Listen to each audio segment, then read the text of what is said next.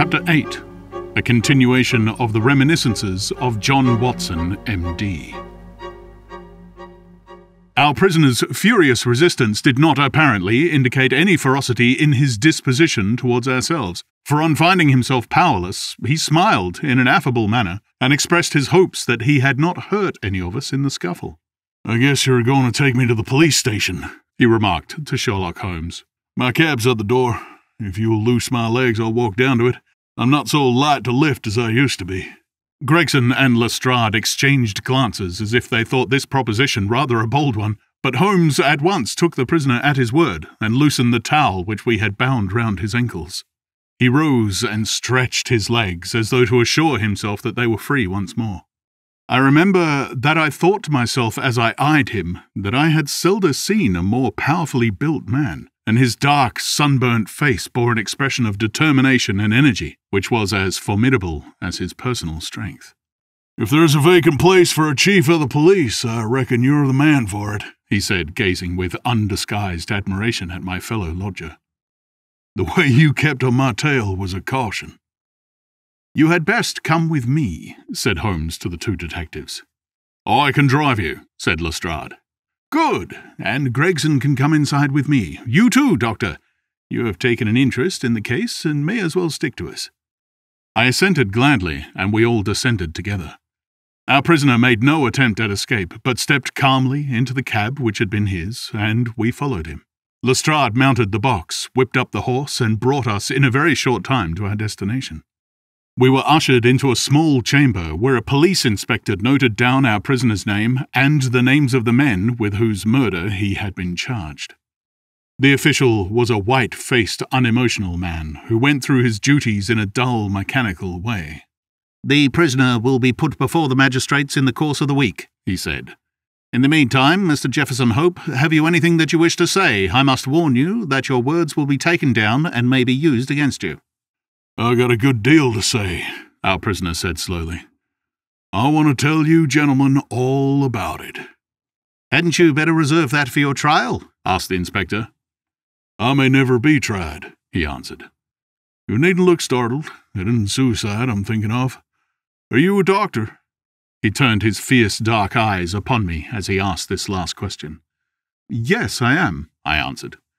"Then put your hand here," he said with a smile, motioning with his manacled wrists towards his chest. I did so, and became at once conscious of an extraordinary throbbing and commotion which was going on inside.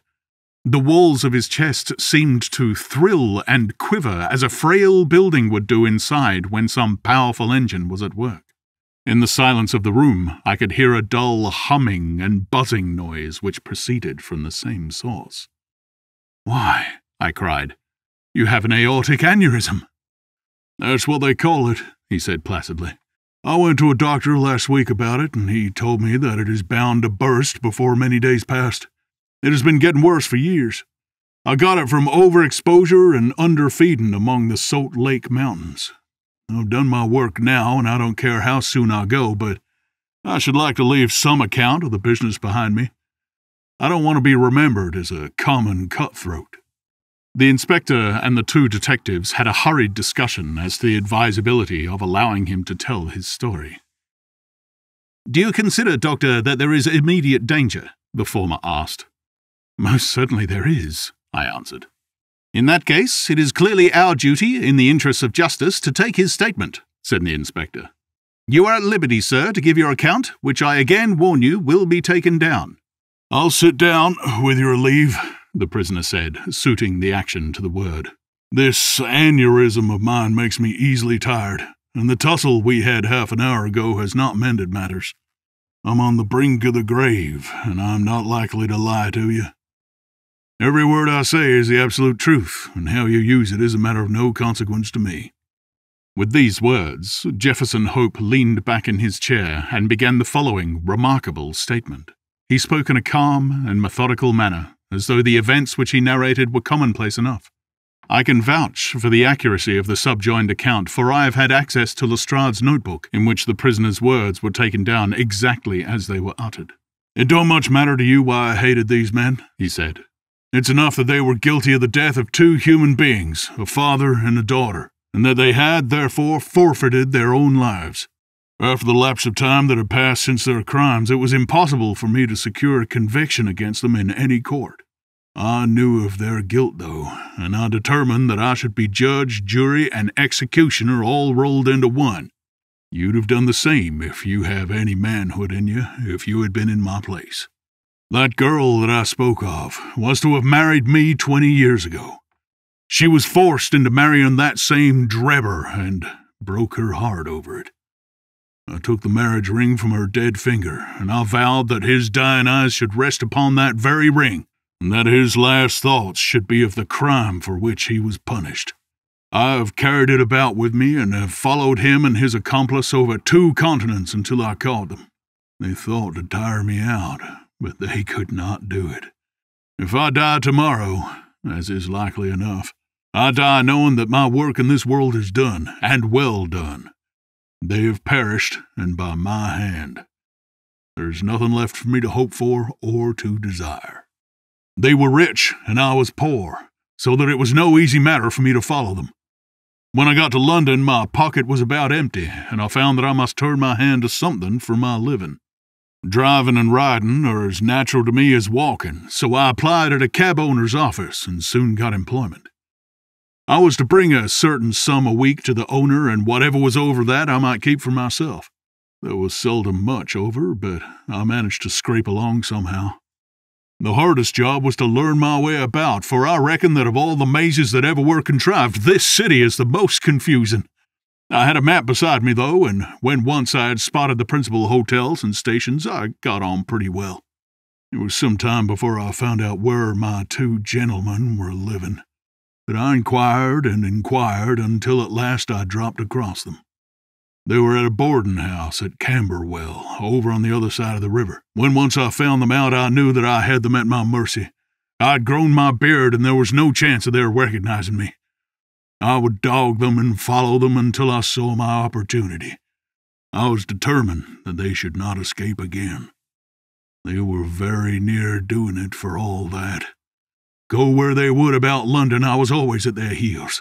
Sometimes I followed them in my cab and sometimes on foot, but the former was best, for then they could not get away from me. It was only early in the morning or late at night that I could earn anything, so that I began to get behindhand with my employer. I did not mind that, however, as long as I could lay my hand upon the men I wanted.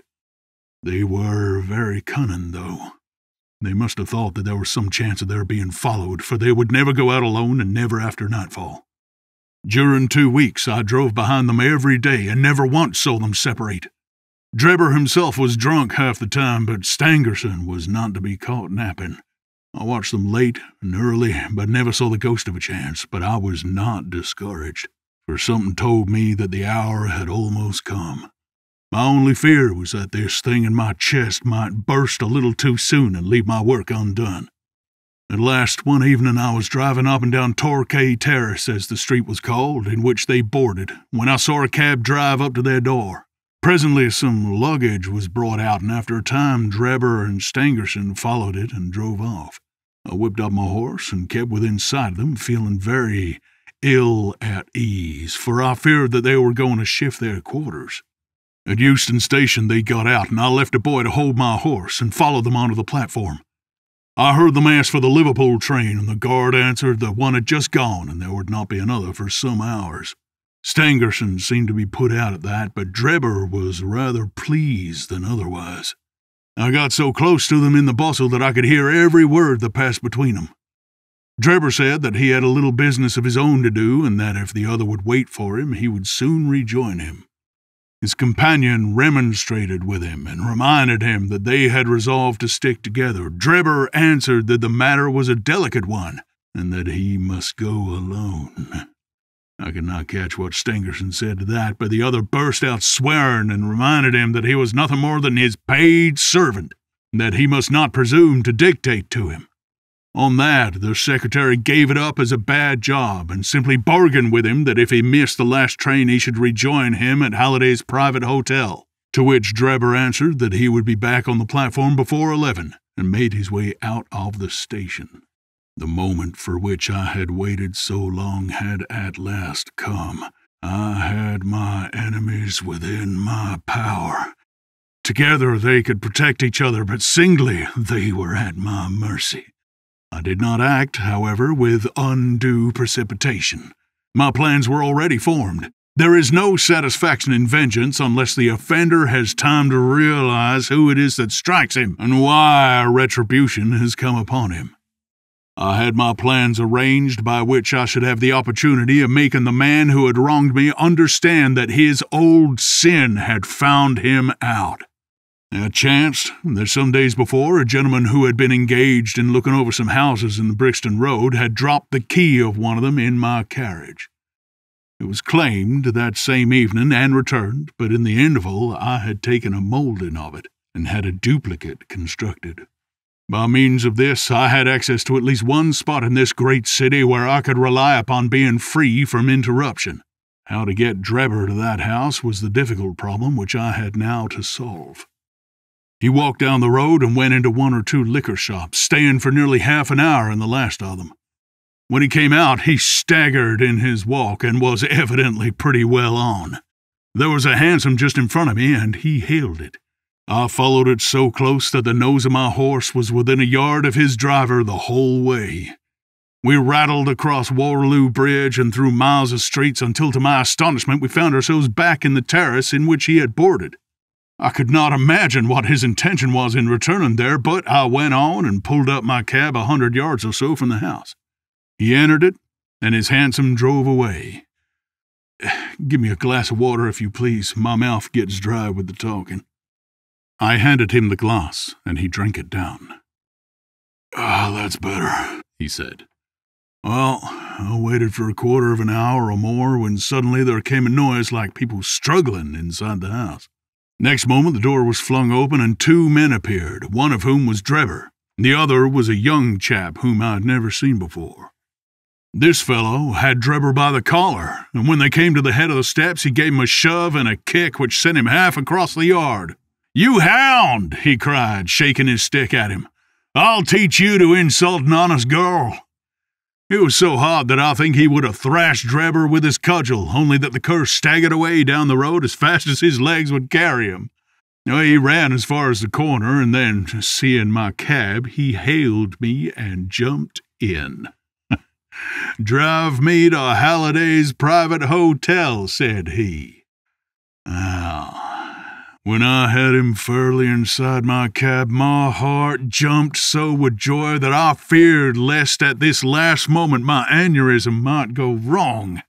I drove along slowly, weighing in my own mind what it was best to do. I might take him right out into the country, and there in some deserted lane have my last interview with him. I had almost decided upon this when he solved the problem for me. The craze for drink had seized him again, and he ordered me to pull up outside a gin palace. He went in, leaving word that I should wait for him. There he remained until closing time, and when he came out, he was so far gone that I knew the game was in my own hands. Don't imagine that I intended to kill him in cold blood. It would only have been a rigid justice if I had done so, but I could not bring myself to do it. I'd long determined that he should have a show for his life if he chose to take advantage of it. Among the many billets which I have filled in America during my wandering life, I was once janitor and sweeper out of the laboratory at York College. One day the professor was lecturing on poisons, and he showed his students some alkaloid, as he called it, which he had extracted from some South American arrow poison, and which was so powerful that the least grain meant instant death. I spotted the bottle in which this preparation was kept, and when they were all gone, I helped myself to a little of it. I was a fairly good dispenser, so I worked this alkaloid into small, soluble pills, and each pill I put in a box with a similar pill made without the poison.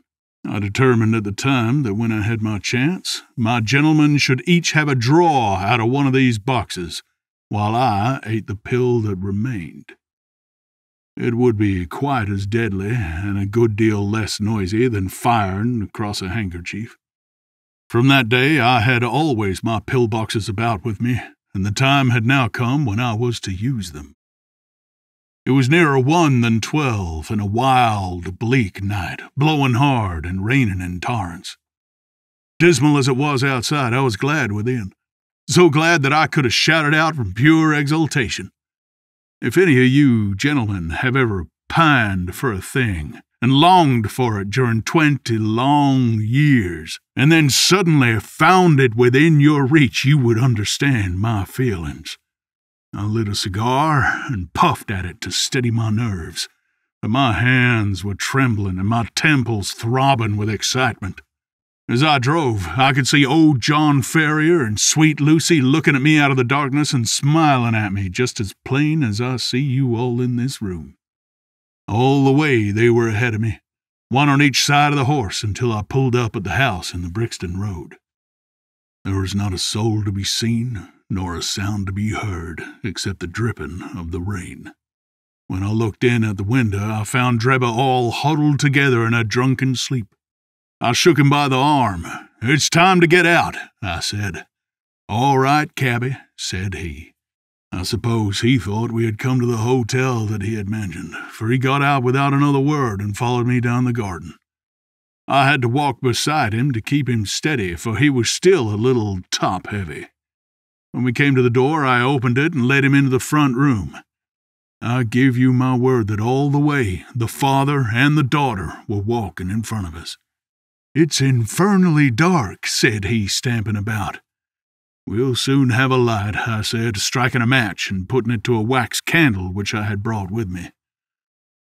"Now, Enoch Drebber," I continued, turning to him and holding the light to my own face, "who am I?" He gazed at me with bleared, drunken eyes for a moment, and then I saw a horror spring up in them and convulse his whole features, which showed me that he knew me. He staggered back with a livid face, and I saw the perspiration break out upon his brow, while his teeth chattered in his head. At the sight, I leaned my back against the door and laughed loud and long. I had always known that vengeance would be sweet, but I had never hoped for the contentment of soul which now possessed me. "You dog," I said, "I have hunted you from Salt Lake City to St. Petersburg, and you have always escaped me. Now, at last, your wanderings have come to an end, for either you or I shall never see tomorrow's sunrise." He shrunk still further away as I spoke, and I could see on his face that he thought I was mad. So I was, for the time. The pulses in my temple beat like sledgehammers, and I believed I would have had a fit of some sort if the blood had not gushed from my nose and relieved me. "What do you think of Lucy Ferrier now?" I cried, locking the door and shaking the key in his face. "Punishment has been slow in coming, but it has overtaken you at last." I saw his coward lips tremble as I spoke. He would have begged for his life, but he knew well that it was useless. "Would you murder me?" he stammered. "There is no murder," I answered. "Who talks of murdering a mad dog? What mercy had you upon my poor darling when you dragged her from her slaughtered father and bore her away to your accursed and shameless harem?" "It was not I who killed her father," he cried. "But it was you who broke her innocent heart," I shrieked, thrusting the box before him. "Let the high God judge between us. Choose and eat. There is death in one and life in the other. I shall take what you leave. Let us see if there is justice upon the earth, or if we are ruled by chance."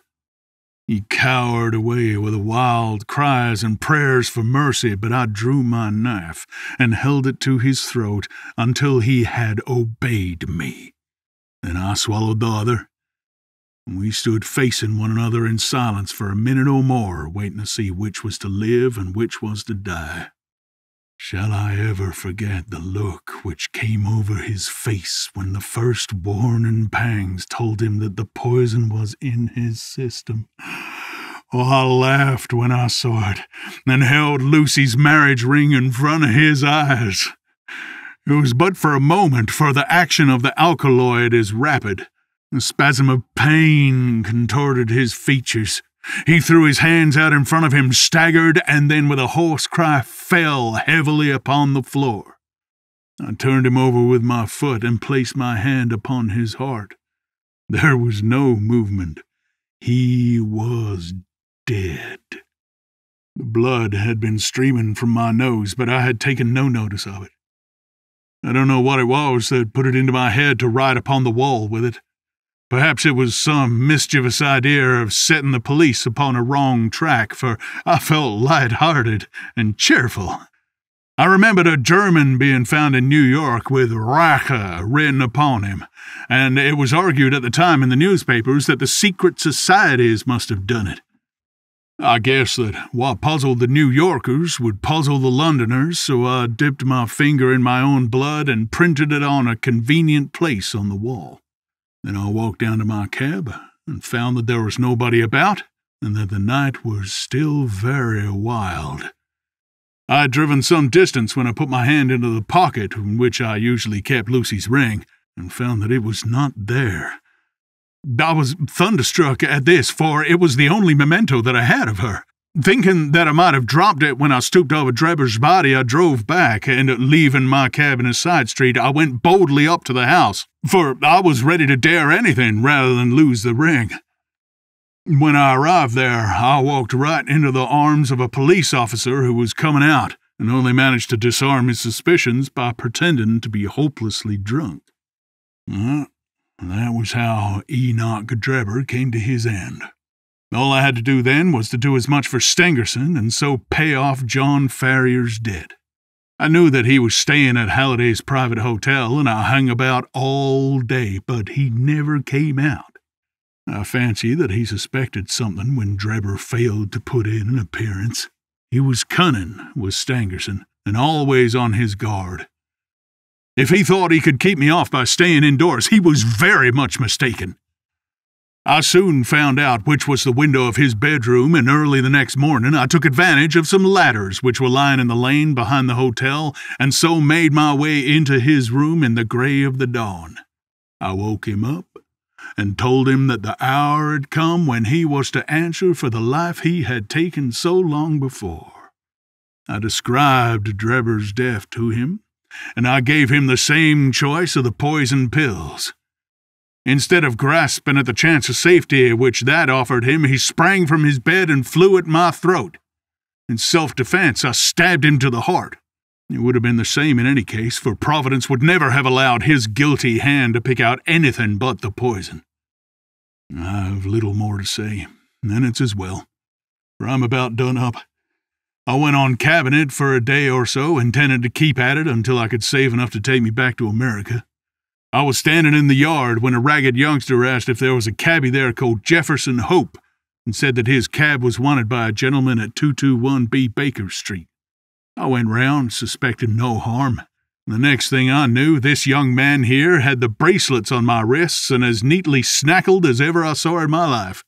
And that's the whole of my story, gentlemen. You may consider me to be a murderer, but I hold that I am just as much an officer of justice as you are." So thrilling had the man's narrative been, and his manner was so impressive, that we had sat silent and absorbed. Even the professional detectives, blasé as they were in every detail of crime, appeared to be keenly interested in the man's story. When he finished, we sat for some minutes in a stillness which was only broken by the scratching of Lestrade's pencil as he gave the finishing touches to his shorthand account. "There is only one point on which I should like a little more information," Sherlock Holmes said at last. "Who was your accomplice who came for the ring which I advertised?" The prisoner winked at my friend jocosely. "I can tell my own secrets," he said, "but I don't get other people into trouble. I saw your advertisement, and I thought it might be a plant, or it might be the ring which I wanted. My friend volunteered to go and see. I think you'll own he did it smartly." "No doubt of that," said Holmes heartily. "Now, gentlemen," the inspector remarked gravely, "the forms of the law must be complied with. On Thursday the prisoner will be brought before the magistrates, and your attendance will be required. Until then, I will be responsible for him."